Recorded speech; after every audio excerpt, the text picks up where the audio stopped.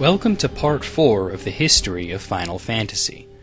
In this part, we will cover the next 3 games in the series, Final Fantasy X, 11, and 12.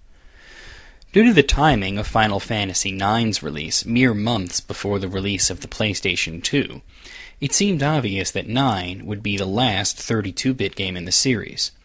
It also seemed obvious, from the immense popularity of 7, 8, and 9, that the relationship between Square and Sony would continue, with Final Fantasy X being developed for their PlayStation 2 console. The jump in technology between the PlayStation and PlayStation 2 formed a large part in the aspects that made Final Fantasy X. Due to advances in graphic technology, the differences between in-game graphics and FMV graphics were much lesser, making the lines blurred between the two, and allowing greater continuity in storytelling. Furthermore, no longer did the game require separate maps for areas like towns and the overworld. Everything is seamlessly integrated, and due to decreases in load times, even traveling between regions is virtually seamless. The jump from CD-ROM technology to DVD-ROM technology also allowed for a longer quest to be present on only one disc, as opposed to the multiple discs gamers had to become used to during the PlayStation era.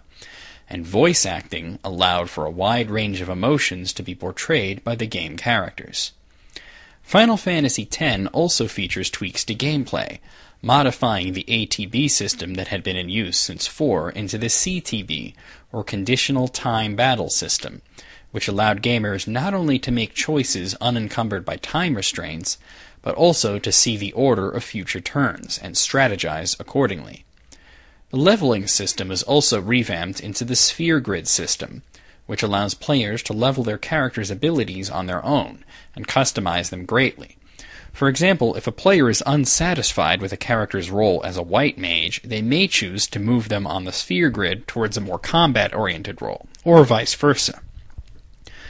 The plot of the game involves an attack on the world by a creature known as Sin, supposedly mankind's punishment for wicked deeds, and the resistance of it by a wide variety of characters led by former sports star Tidus.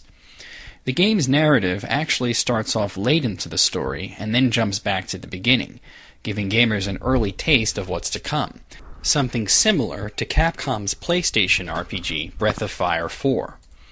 The game was a huge success, being the first PlayStation 2 game to sell 2 million copies and also the first to sell 4 million copies.